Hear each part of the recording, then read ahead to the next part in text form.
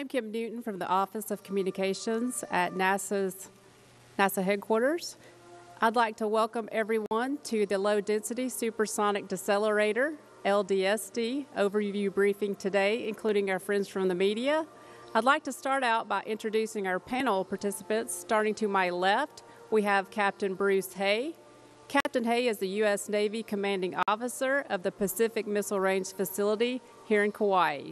To his left is Steve Jurczyk. Steve is the Associate Administrator for the Space Technology Mission Directorate at NASA headquarters in Washington. To Steve's left is Dr. Ian Clark. Ian is the Principal Investigator for the Low-Density Supersonic Decelerator at the NASA's Jet Propulsion Laboratory in Pasadena, California. And next to Ian is Dr. Mark Adler. Mark is the Program Manager for the Low-Density Supersonic Decelerator, also at NASA's Jet Propulsion Laboratory in Pasadena, California. We'll hear some opening remarks from our panel members. Then we'll take questions from reporters in the audience. Next, we'll take reporters joining us on the telephone. Please enter *1 to get into the Q&A queue. We'll also take questions from our Ustream followers using the chat box and Twitter using the hashtag AskNASA. Now I'll turn it over to Captain Hay. Well, thank you, and good morning from Kauai and the world's largest instrumented training and test range. We're thrilled to be supporting NASA again this year for the Low-Density Supersonic Decelerator. It was an amazing test last year, and we're looking forward to hosting them again next year. So you're not here to see me. I'll gladly turn it over to the professionals to my left. Thank you. Hey, good morning or good afternoon, everyone, depending on where you are. And first, before I get started, I want to thank Captain Hay and his team here at PMRF. We couldn't have done last year's flight test, obviously, without them, and we couldn't pull off this test coming up without the great support that we get from his team here. So thank you, Captain Hay. We learned a great deal from last year's flight test and used that knowledge to improve the design and manufacturing of the hardware to enhance its strength and performance. So this year, I'm cautiously optimistic that we'll have a fully successful flight test. But either way, we're going to gain a tremendous amount of knowledge. Before I turn things over to Ian and Mark, who'll give you the details of the flight test, I want to take a moment to talk about how important developing and testing technologies like we're doing here is to NASA. Technology drives exploration and our journey to Mars, and that's why we develop new technologies, demonstrate them on the ground, and then eventually fly them. We have to fly them to prove them out and to enable the future agency missions, both in science and in human exploration. NASA's Space Technology Mission Directorate is sponsoring this project, as well as many other technology projects, developing critical capabilities that are needed, again, for the future. Our current and planned investments address high-priority challenges in achieving safe and affordable deep space exploration. In fact, over the next 18 months, we're going to be launching approximately 6 flight demonstration missions. Right now, we are kind of at the technological limits of what we can land on Mars in terms of size and weight. We landed about 1 metric ton. The Curiosity for the MSL, the Curiosity rover, it was about the size of a Mini Cooper and about 1 metric ton or 2,200 pounds. And that's about all we can do with the current technology that we use, which actually goes back to the 60s and 70s and is derived from the Viking missions, which landed on Mars in '76. So this new technology is required to land 5 metric tons for human missions, maybe 30 and beyond metric tons to the surface. So the parachute we're using today can improve performance, land and mass by 100 to 200%, and that's really critical for not only future enhanced robotic missions, but human exploration of Mars. As I mentioned earlier, STMD will launch 6 additional technology demonstrations. A couple of those are Deep Space Atomic Clock to improve deep space navigation, and Green Propellant Infusion mission, which is going to develop a higher performance, non-toxic propellant to reduce processing time and cost, as well as provide higher performance in space propulsion. Since the formation of the National Advisory Committee on Aeronautics, or NACA, in 1915, we've done experiments like this to expand humanity's knowledge in air and space travel. As was the case with those early pioneers of flight, there's no guarantee that these tests will be completely successful. That's why we go and fly. They're flight experiments. But I'm confident, again, we will learn a great deal from the test and gain a lot of knowledge that will shape future tests and future systems to land larger payloads on the surface of Mars. NASA could be ready for using this technology in future landed Mars missions as early as the 2020s. And it could be especially beneficial for missions like Mars sample return and for human exploration precursor missions. NASA's Space Technology Mission Director is making significant and real progress in addressing many of the challenges for achieving safe and affordable deep space exploration. Again, technology drives exploration and our journey to Mars, and developing the technologies that will enable future exploration of the solar system and beyond. And this is just one example of that. We're looking forward to flying this week, hopefully. Cross our fingers that the weather will cooperate. And now I'd like to turn it over to Dr. Clark, who's going to tell us more about the flight test and the technology. Thanks. Thank you, Steve. Give you a little bit of background. 1,000 years ago, the explorers from this planet and the technologies that drove their exploration across the expanses of ocean and helped bring the first inhabitants to this island relied on technologies like using the stars for navigation and using the wind to carry them across the ocean. Today, as we cast our eyes from this land of red sand to another place of red sand, the planet Mars, we continue to rely on a lot of those same technologies. Our spacecraft still use stars to navigate across the expanses of space. We still rely on wind not to carry us across the space, but to help slow us down when we arrive at Mars. Our spacecraft enter the atmosphere going 10,000 miles an hour, and it's the oncoming wind and large aerodynamic drag devices that help produce the drag to slow us down to safely land us, on the surface of Mars. So a few years ago, we landed the Curiosity rover. This was the last of the past 7 successful missions we've had to Mars. And even before we landed Curiosity, we started to realize that the technologies that we had to land robotic missions to the surface of Mars were essentially saturated.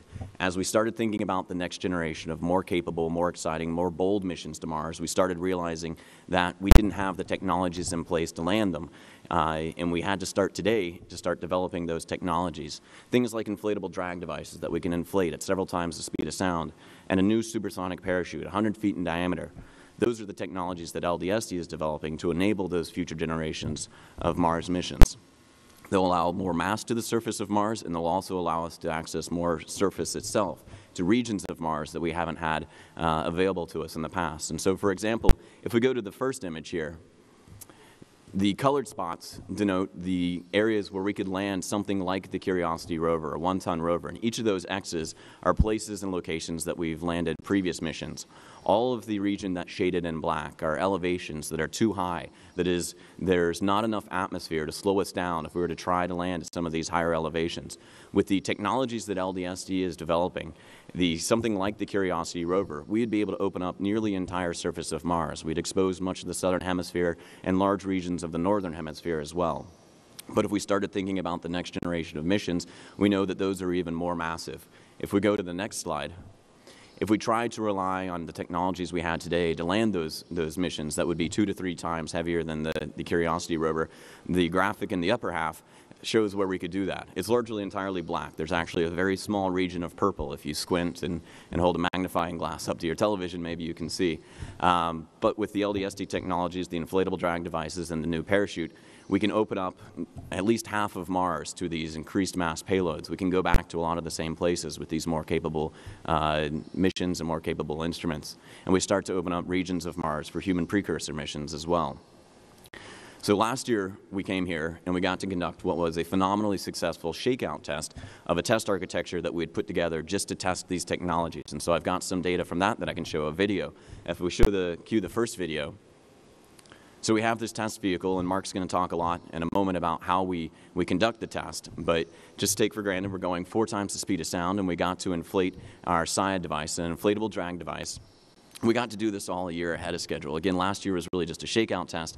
We got lucky in the sense that the technologies were ready. We got data a year ahead of schedule. So we saw the SIAD inflate phenomenally, uniformly. We saw very little disturbance to the vehicle during the inflation process. And we got a ton of great aerodynamic data and aerothermodynamic data, and we saw the SIAD perform better than we even expected. If you cue the next video, we also got early tests of another device we've had to develop just to deploy our large supersonic parachute. And go ahead and press play. So here we're going about 2.8 times the speed of sound. We shoot out the back of the vehicle this large 15-foot diameter balloon parachute device that helps pull a parachute off the back. And then we try to take a 100-foot parachute and inflate it into 2,000 mile an hour wind and see what happens.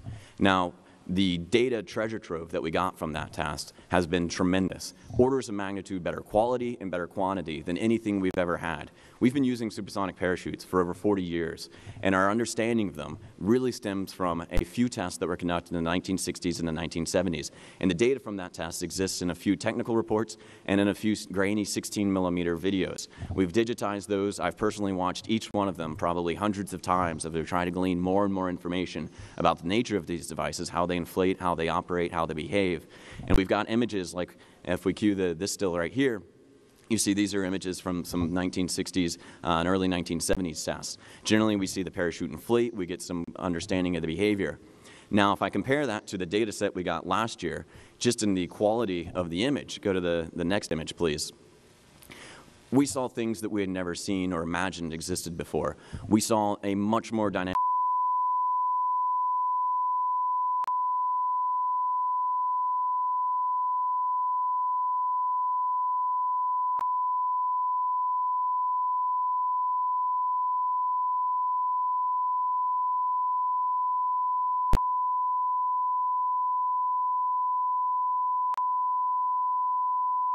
We could see where they interfaced with the parachute. We could see the individual fabric. We could see where the fabric seams were. And we could start to see things in the nature of the inflation that we had never known before. In fact, when we showed some of these videos to folks who had been working on parachutes for 40 years, they immediately thought this was the worst parachute inflation they'd ever seen.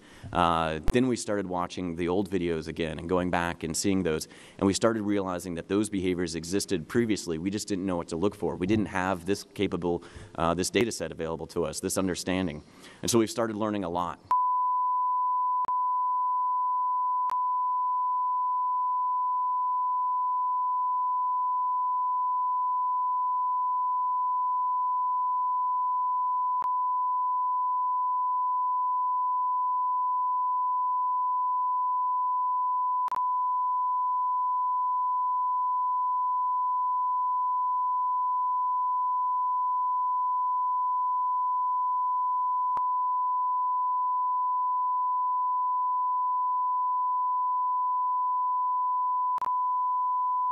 Here, if we go to this slide, we fundamentally changed both how we design and analyze a parachute, but the parachute design itself that we're testing is new.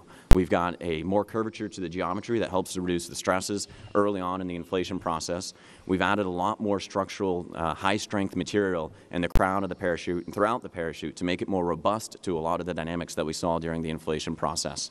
We've got a lot of damage-tolerant capability such that if part of the fabric begins to tear, it won't propagate through the rest of the parachute.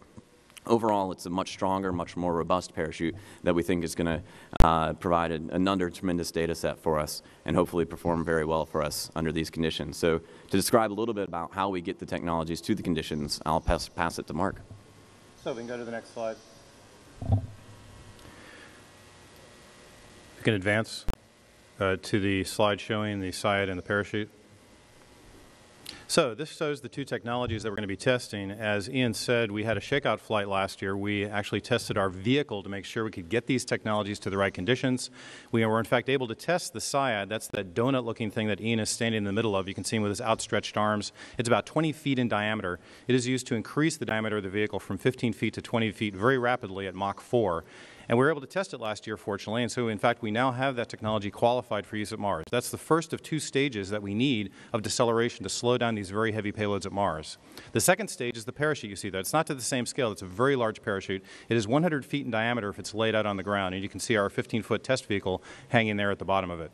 That technology is now a new parachute that we developed this year. Since, again, last year we were able to get an advanced test in. We were able to see things about the parachute that didn't behave as we expected. We saw the parachute get destroyed in the test. Now we've developed a much more robust, more stronger parachute that we're going to be able to test this time. So let me go on to the next slide and show you how we tested this parachute on the ground before we flew it, before we're going to fly it this week in the upper atmosphere.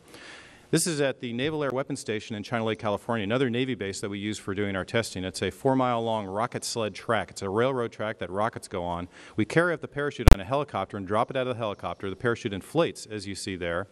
And then once a large bullet goes into that funnel that you see right there, you see it coming down. As soon as that latches in, the rockets fire. And the rockets pull on that rope through a pulley, pulling the parachute straight down with over 100,000 pounds of force. This parachute was supposed to survive to 80,000 pounds. It survived to 120,000 pounds. And so we've shown that it has the strength it needs to survive the loads we'll experience at Mars in the full open configuration.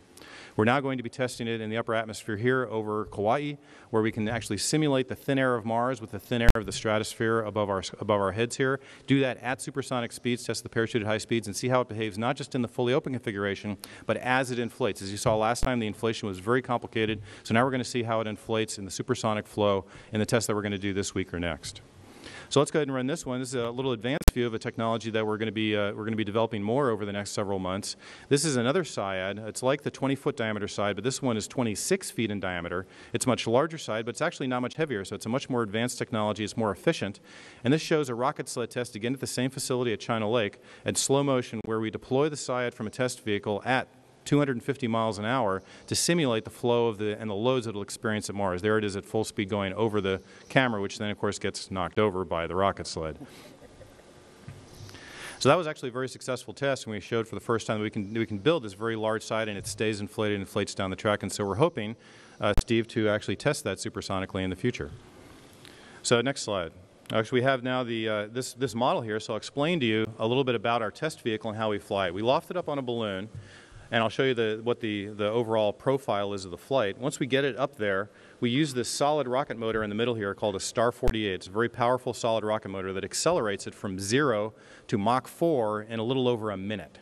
And is then flying through the air in about this direction. We call this a flying saucer, but it doesn't spin around or fly like this. It flies into the wind directly, just like a Mars entry capsule would when it enters Mars. This blunt end provides a lot of drag to slow down the vehicle at Mars. And this is shaped just like a Mars vehicle would be shaped, and is the same size as our Mars entry vehicle, so we can present the same environment to our devices that we would see at Mars. Then to get the right air density, we have to go up very high in our atmosphere, up to 180,000 feet. And we have to get it up going to Mach 4. That's what the big rocket motor is for. So this thing gets spun up. It accelerates up to Mach 4, and then from there we deploy the side, which is packed tightly against the vehicle, a supersonic inflatable aerodynamic accelerator. It then inflates in a few tenths of a second and make a donut around the vehicle that's 20 feet in diameter to slow it down from about Mach 3. And then we deploy that balloon that Ian showed. It's the yellow ram air balloon that's being used to pull out the parachute at about Mach 2.9. Once that all slows down to about Mach 2.35, the parachute is pulled out of the pack, and at Mach 2.35 it's fully exposed to the flow. And at that point the parachute then opens up and is able to do its mission, where we then observe the parachute in detail with the very high resolution powerful cameras we have in the vehicle. So this is the parachute cam where it gets pulled out of. These are the cameras over here that are looking straight up at the parachute. We have high resolution, high speed cameras, color stereo cameras to give us many different views of the parachute inflation and look at those detailed images and learn exactly what happened in that parachute inflation event through the supersonic flight and through subsonic flight. We also measure the trajectory very accurately, so we know how much the devices are slowing the system. We know what trajectory it followed, what density air it was in when it was doing it, and then we can reconstruct the aerodynamics of these devices, which then allows future missions to Mars to use all that data and simulate how these devices will work at Mars, so then they get great confidence that these things will work at Mars when they want to put their expensive missions on these parachutes and inflatable decelerators. So let me put up the next slide here and show you what the overall mission looks like here out of Kauai. So you see, it's just as a schematic. We launch from the PMRF base, just a little bit north of here, a large 34 million cubic foot helium balloon. This is a helium balloon that's a standard balloon that's used for launching scientific missions. This is normally used for astrophysics missions, where you put telescopes high in the atmosphere to be able to look into space. We're using it to launch our 7,000-pound test vehicle. We get it up to, with the balloon, 120,000 feet, most of the way to where we need to be. Once we get up to that altitude and we're in a good position over the ocean, we then drop the test vehicle. Within a few tenths of a second, spin motors fire to spin up the test vehicle. We then fire the main rocket motor to accelerate it. In over 71 seconds, it will accelerate from 0 to Mach 4. And by that time, it's also now going at about 180,000 feet above the surface, where the air is about the right density where these devices will be used at Mars. Once we're going Mach 4 at 180,000 feet, we can now deploy the devices, observe their operation, and test them. It's going roughly horizontally to give us a lot of time at condition. And then we then slow the vehicle down on the SIAD, then on the parachute, and eventually the vehicle arcs over on the parachute, and that same test parachute is also used to land the vehicle in the water. It lands out in the ocean, and we send out recovery ships to get it, which I'll show you in a second here. So let's show the Google Earth animation from last year. So this site there, just south of the runway here at PMRF, that blue track is the ascent of the balloon. It goes over the island a little bit and then departs out across into the ocean. As the blue line continues, we allow it to get up to altitude. We had to wait for it to get up to about 2 hours for it to get up to 120,000 feet. At the end of the blue line is float. That red line is when we drop it and fire the vehicle. It then goes up high in altitude to actually up to about 200,000 feet in that test. It then conducted the test, and then it arced over, landed in the ocean. And on the next slide, after it landed, we sent out a recovery boat, and there's the vehicle after the mission being picked up out of the water. You see the side hanging on the side. We also recovered the parachute. We recovered the balloon. We recovered everything. We got all of our data back. Our high-speed video and high-resolution video all are on recorders on the vehicle. They're not telemetered down, so we need to get the vehicle or at least the recorder in order to get all that data. That was all successful last year, and that's exactly what we're going to do again this year.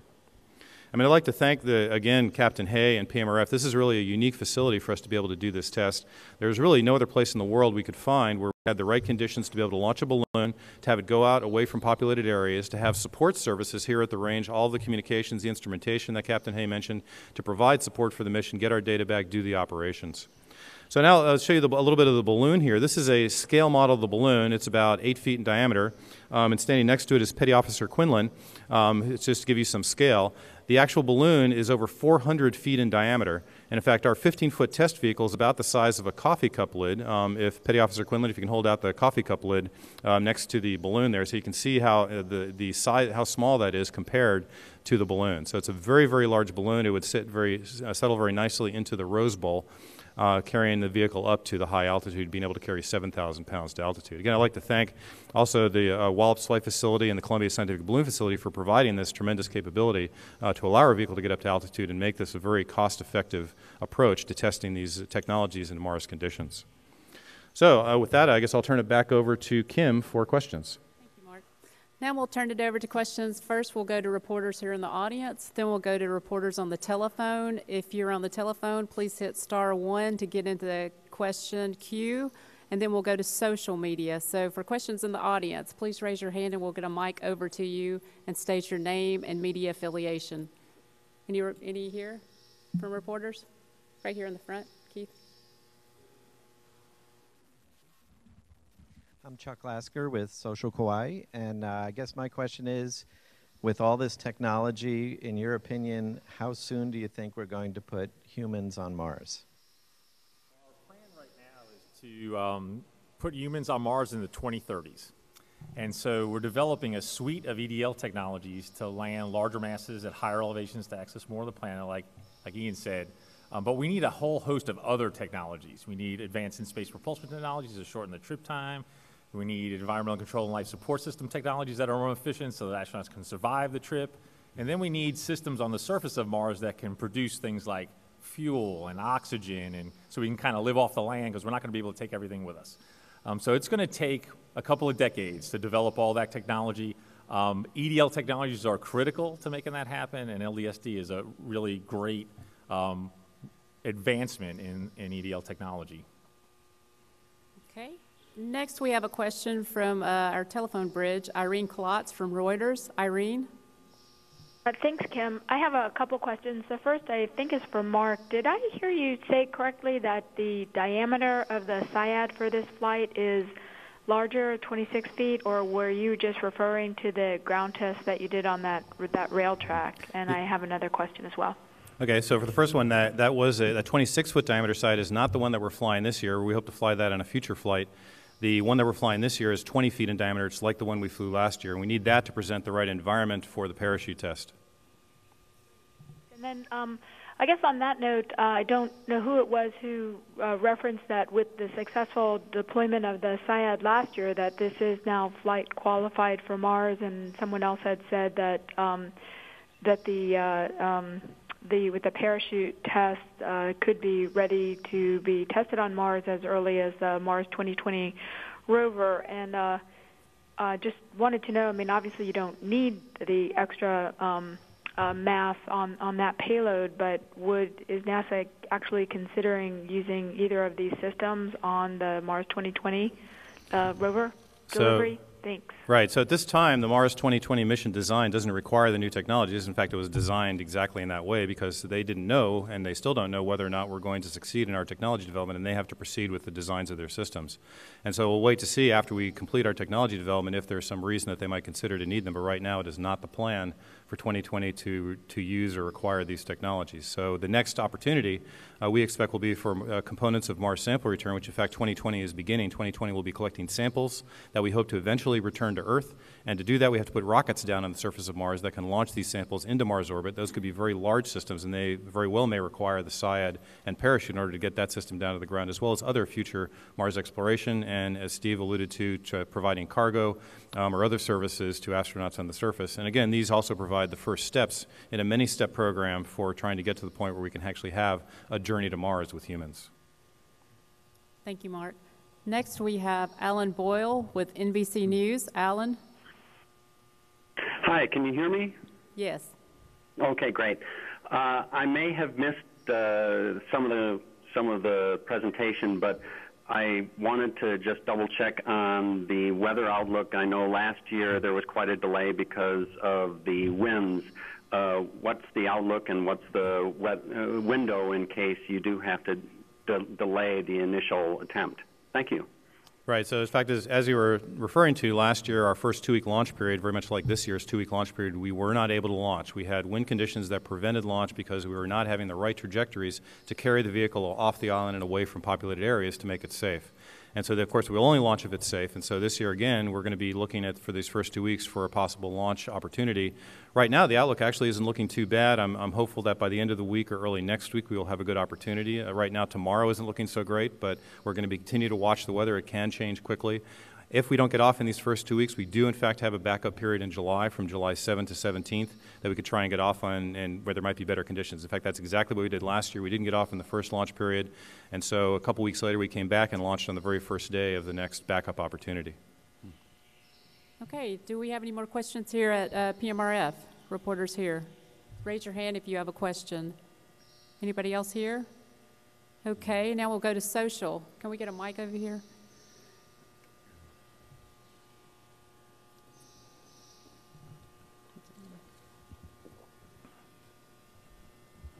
Hi, actually I have a couple. So starting from Twitter, the first one is, how will LDSD be controlled? Controlled. It's not actively controlled, actually. You know, we use physics to control the vehicle. We point it in the direction that we want the vehicle to travel, and we use gyroscopic stability to help stabilize it and maintain it pointed. So in the sense, the vehicle is controlled by thrust, drag, gravity, and angular momentum. And then also on Twitter, I have another one. How come aerodynamic surfaces are smooth rather than dimpled like a golf ball?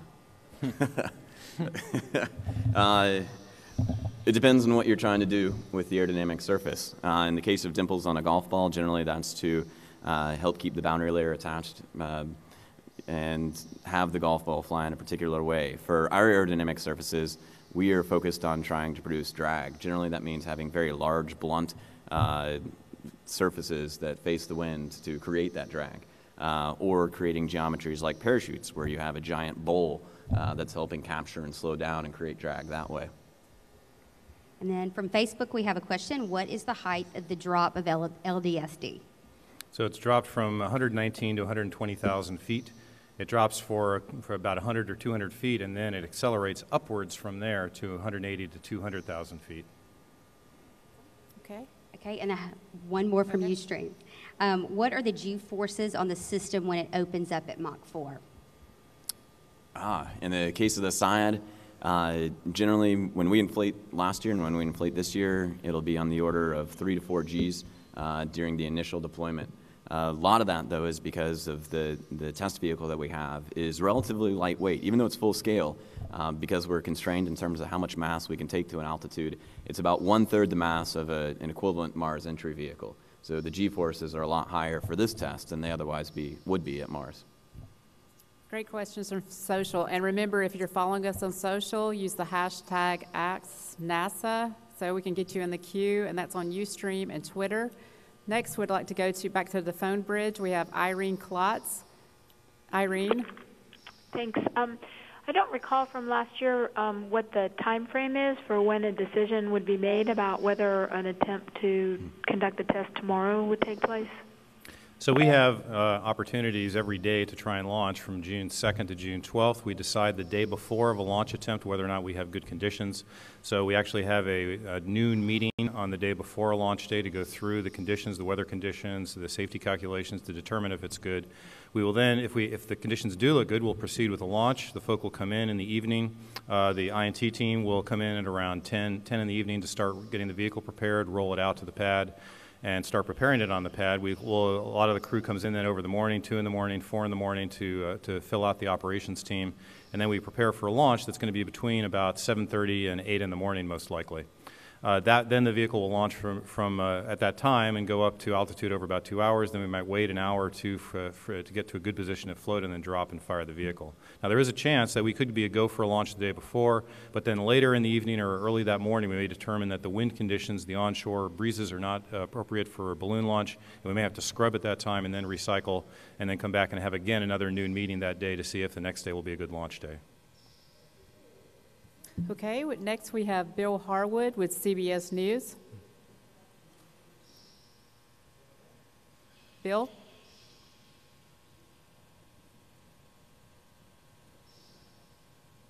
Okay, keep going. Sorry, Bill Harwood. Can you hear me now? Gotcha. Yeah, we got you. Thanks. Oh, I apologize, guys. I'm on a cell phone. Hey, I know you all told us this last year, and I may have missed it earlier today, but could you review the cost of the whole project, I guess, with the flight last year, this one, and what you guys have planned? Thanks. So the total run-out cost of LDSD is approximately $230 million with our current manifest of launches in 2014, 2015, and 2016. Okay, any other calls on the line? Any other calls here at PMRF? Social? I have one that came in from, let me see here. Peter King asked, what is the weather forecast for tomorrow for the launch attempt? I think you might have covered part of that. Yeah, so we are looking at the weather every day for the next several days. We're watching it very intently, though it's difficult to make predictions over many days. Right now, tomorrow is not looking particularly favorable. We are still going to go through all the process tomorrow and give it a shot. Right now, I'm hopeful that by the end of the week or early next week, we'll have some better opportunities. Okay. Mark's been honing his skills as a weather forecaster quite a bit lately. So if we have no further questions, this concludes today's pre-launch LDSD mission briefing. You can follow us on www.nasa.gov/LDSD for mission updates. And thank you for joining us today.